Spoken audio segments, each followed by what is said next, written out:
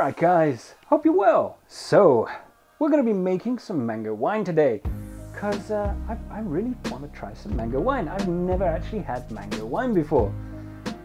I mean, who hasn't had mango wine? So, we're going to be making some today, and it's going to be a quick, easy drinking recipe, which means as soon as it's done, it's good to drink. Oh yes, this is because it's going to be a sweet wine because I want to make sure I've got those mango notes in there. Basically, alcoholic mango juice. Sounds pretty good to me. So what we're going to need for this is 2 kilos of mangoes. Mango is a bit of a delicate flavor, so the more mango you add, the better it's going to be. Now, if I was going to be using a demijohn, like such as this one here, would have to add some steeping time in there, because having bits inside your demijohn, it normally ends in disaster, puking, and we don't want that. So we're going to be doing an on the pope fermentation, which means we're going to be using a brew bucket. Oh yeah, like this one. Which means it's going to be in contact with the fruit the whole way through the fermentation. Means there's going to be a bit more crud in the bottom, but we're going to get the best flavor we can from these lovely mangoes. So that being said, let's make some mango wine. I'm looking forward to this one. So, to start off with, nothing needs to be sterilized, it just needs to be clean, because that's cool. Plus we're going to be boiling, because we want to break down these mango chunks. The freezing has done a lot of the work for us, but still it's going to be, we want it pulverized and pulped. So, we're going to add some heat to it. So I'm just going to go through and open up these bags of mango chunks. Oh. Come on, mangoes. And got these lovely, slightly less than 2 kilos of mangoes. That's really good. Pulpy. Anyway, just going to chuck these in. And yeah, I'm just going to continue until I've added in all of my mangoes. So all of our mango is now inside the pan. I've cleaned everything away. It's so easy when you're using frozen stuff because it's done, cleared, beautiful. So like I said, nothing needs to be sterilized currently, and I will be using a wooden spoon. Some people say you shouldn't use a wooden spoon, but we're going to be scorching this. It's going to be boiled, so it's perfectly fine. If you don't want to use a wooden spoon, don't. That's just how it goes. So I've got 2 liters of boiling water. Now I'm using only 2 liters to break down these chunks, into basically a puree, because then I can add cold water and it makes the process a lot quicker with pitching. So in goes my boiling water.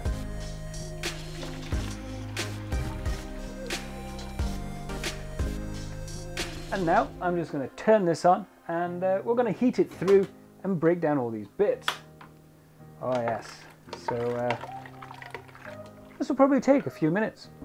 So it's now been on the heat for about 5 minutes now, and I've just been going through, stirring it and just beating up the bits of mango. And more or less, I mean, some of them are a little bit chunky, some of the bits that weren't perfectly ripe are still mostly solid, but they are softening up now. So I'm just going to go through and heat it up. Now if I had a stick blender, because I used to, but I broke it, I would go through and blitz this down. It would make the process a lot quicker. Without it, I have to heat this slowly.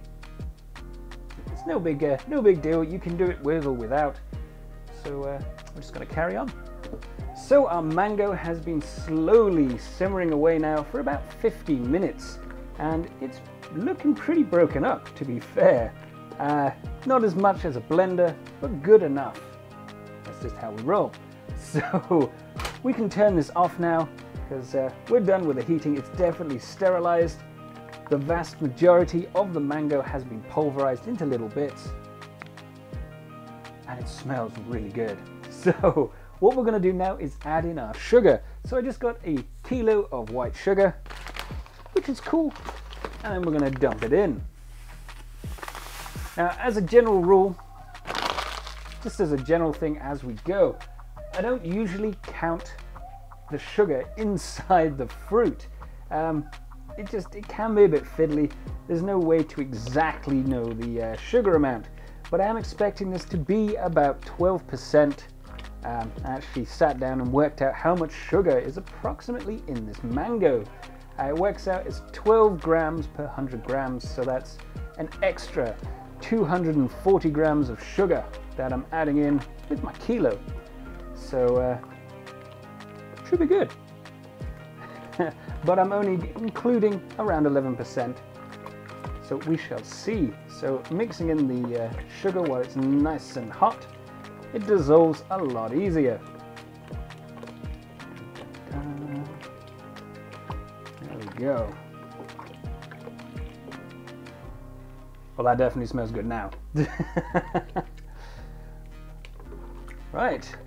So in the meantime, I've gone ahead and I've sterilized my brew bucket and also the hydrometer. I used thin bleach and washing up liquid and then rinsed it until it doesn't smell of bleach anymore, because, well, you don't want bleach in your booze. So what we're going to do is I'm just going to leave this to cool down for about 20 minutes because I'm going to put it in my sink, otherwise known as a cold water bath. And we'll be right back. So our sugar has been added in. It is now cold and almost good to go. So I've got my brew bucket already set up. Now we only added in 2 liters of water into our mango pulp. So I have another 3 liters inside my kettle that I'm going to be adding to this to make up to the 5 liter mark. So just check out my lovely sterile bucket. It smells clean but not bleachy. So there's my stirring spoon, very important. So in goes the mango and the pulp, put it straight in. Look at that color. I mean, it's not quite as smooth as I would like it to be, but all of the mango that is ripe is given over its flavor. Oh, it smells really good. So I'm going to use the cold water to rinse out the pan. Don't want to waste any, do we? Since we've gone to all that effort. Give it a swirl. And apart from the bit I spilt on the side, good to go. So let's just add in a bit more water.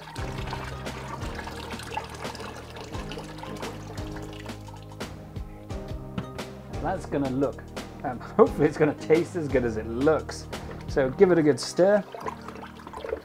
Gives it a little bit of aeration. You don't need to go nutty on aeration. I know people love aerating for hours. You don't need to bother. So we've got a couple of additions to add into our mango juice. So first is yeast nutrient. You're going to need it. We want a good, clean fermentation. So approximately a spoonful, if it's a teaspoon and a half, such as that. Whoops. It doesn't really matter. I've never known it to cause any problems whatsoever. So give that a good stir. I want to make sure it's all tasty.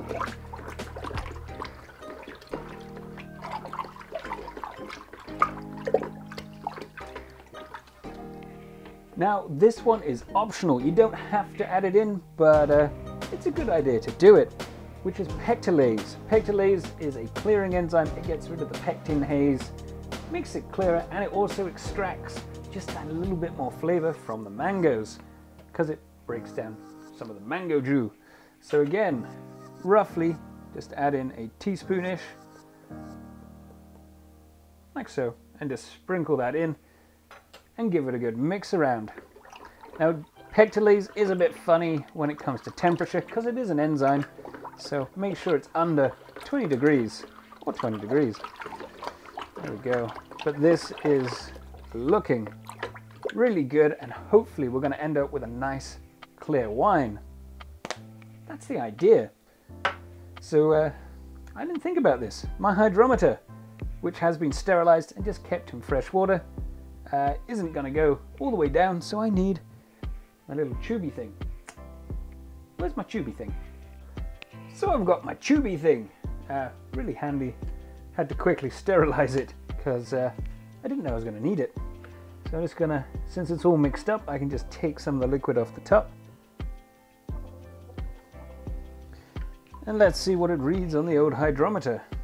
Just give it a minute to do its thing. It looks really nice.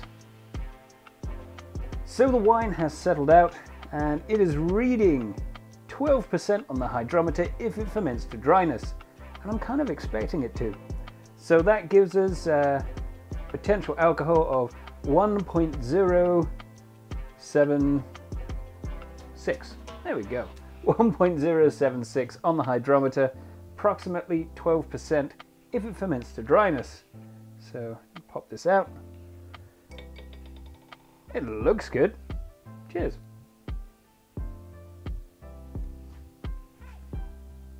Wow, that tastes like sweet mango. Very nice. So the flavors are going to get a bit stronger the longer it's in here, and since it's going to be fermenting on the pulp all the way through, should have a very nice, tasty mango wine. So the yeast that I'm going to be using in this batch is just Gervin's Universal Wine Yeast. Doesn't matter which brand you get, Universal is universal. So it's just a case of, once I get in there, opening it up and just pouring a little bit on the top, like so, since it's being funny. Oh, it's pinched there. That's why it was so difficult. And that's us done. So all I've got to do, stick the lid on and close it on 3 sides. So I'm going to stick this out the way and we'll be back in about a month's time where we should have some tasty mango wine. Should be good. So I really hope you enjoyed this video, guys, giving you some ideas for making some tasty mango wine. Ooh. So don't forget to check out some of the other videos and, well, subscribe if you feel like it. Carry on homebrewing. See you later.